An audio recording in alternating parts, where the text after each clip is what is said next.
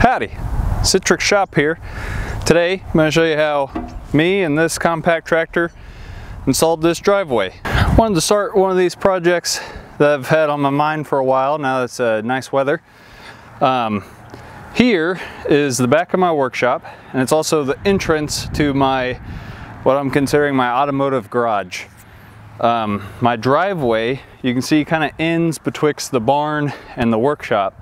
What I want to do is extend it and kind of make a turnaround where you can pull into the workshop and kind of gravel in all of this. So I'm going to dig down, lay some roadbed fabric, lay some large stone, some medium stone, and then probably some smaller stuff to match what is already on top of the driveway. So let's get started. I'm gonna spray out my lines, give myself kind of a guide with the tractor, and see how it goes.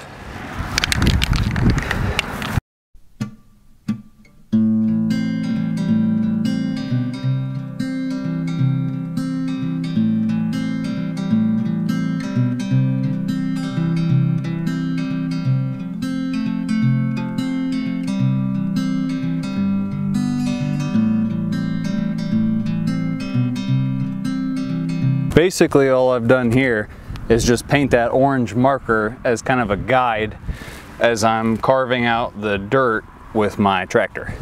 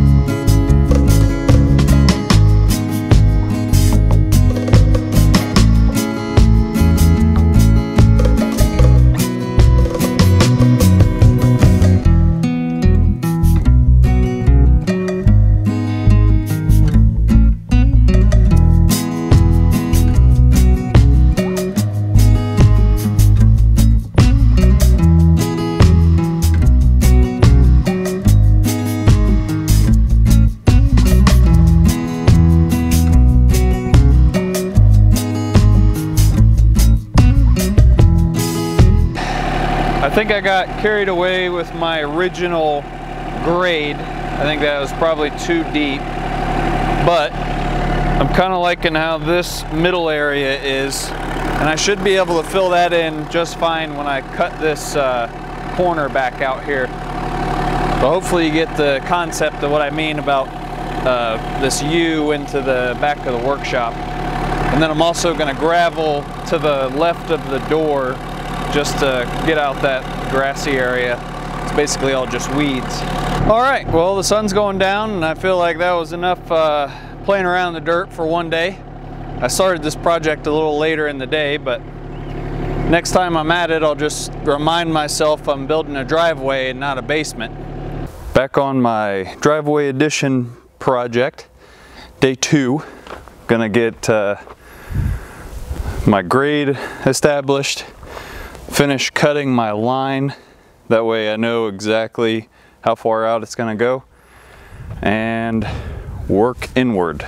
So let's see how it goes.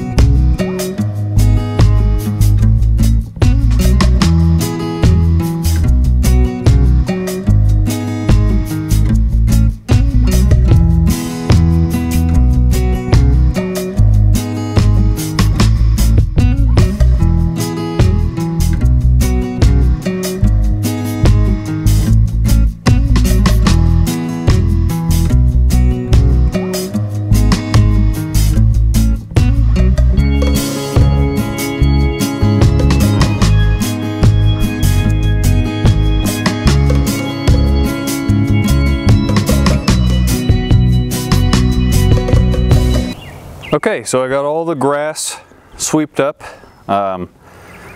cut down just a little bit. Now what I think I'm gonna do is I've adjusted the box blade, and I think I'm gonna try and cut my edge real clean and smooth all of this out.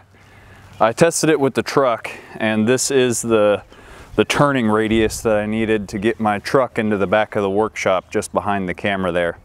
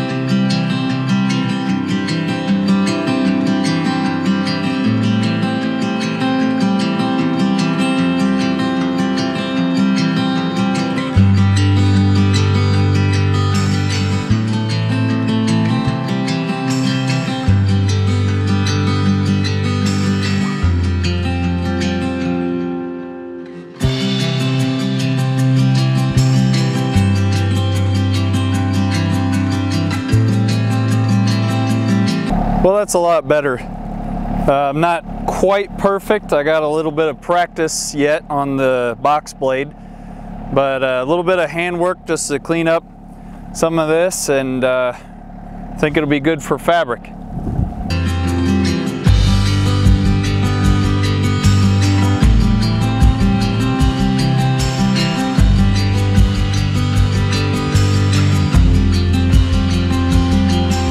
So it's stone day here. Got number 2 recycled concrete. This will be the base for the driveway, and then once I get all this spread out, I'll order another truck, some smaller 304 recycled concrete. In case you were wondering, this is what 20 tons of number 2 looks like.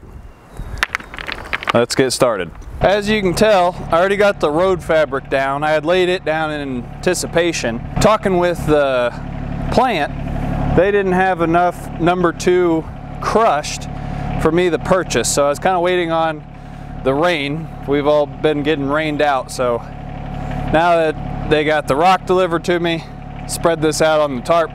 Hopefully it goes pretty smoothly.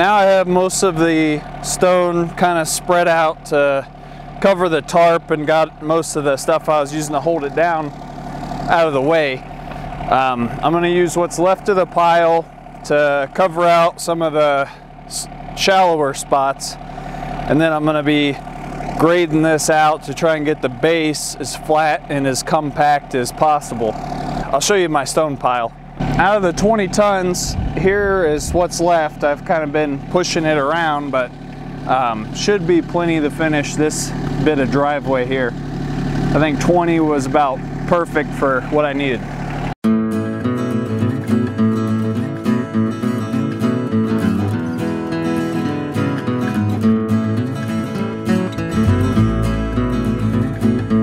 It's second stone day. Beautiful day now, after yesterday was almost snowing on us. This today is a load of 304 recycled concrete again, It's everything from 1.5 inches to dust. We're gonna get it spread over this base course stuff, and it'll lock it into place and make us a nice driveway. Let's get started.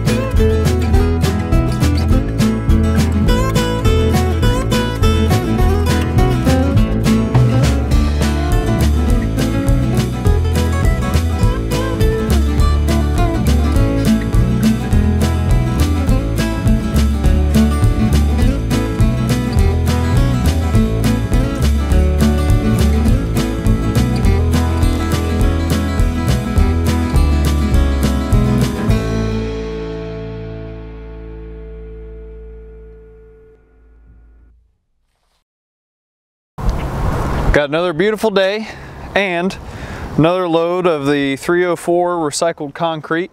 Gonna finish this last little patch that I still have to cover and blend it in with what's already completed. And you noticed I had 2 dumps here. Same truck, just 2 different piles. This one to finish what I got and then blend into the existing driveway, the smaller pile to cover kind of a top layer of what that driveway is coming into this one. So it'll be a smooth transition. A little windy today, but blue skies, and hopefully get this knocked out.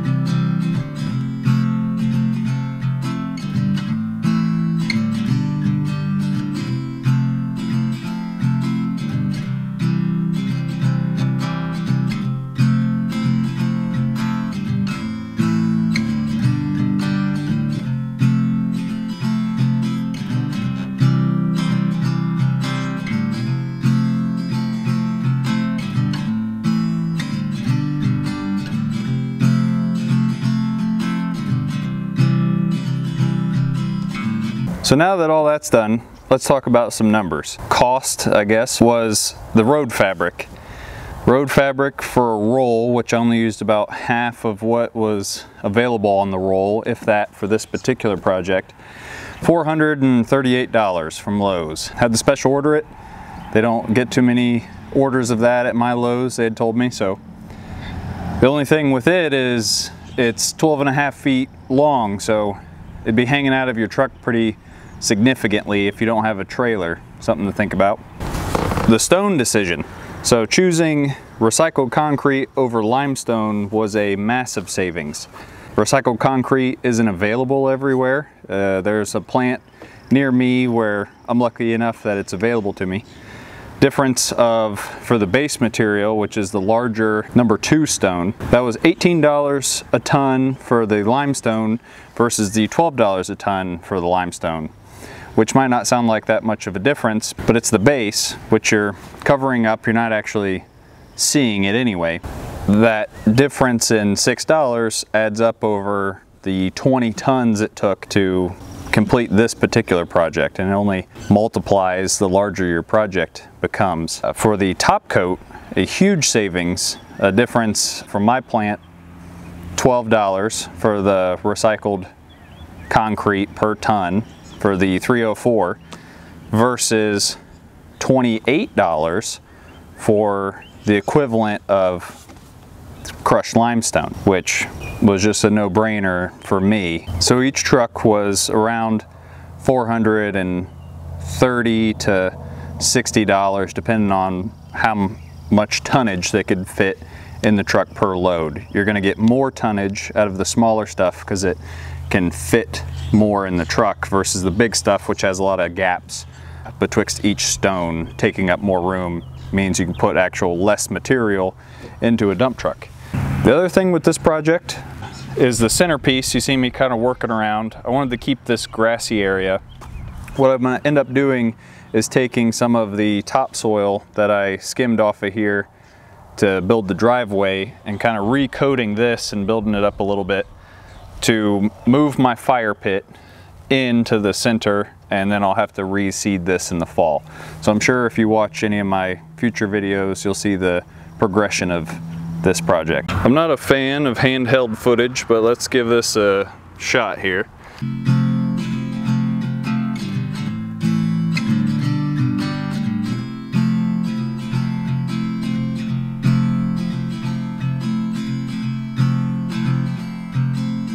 So there you have it.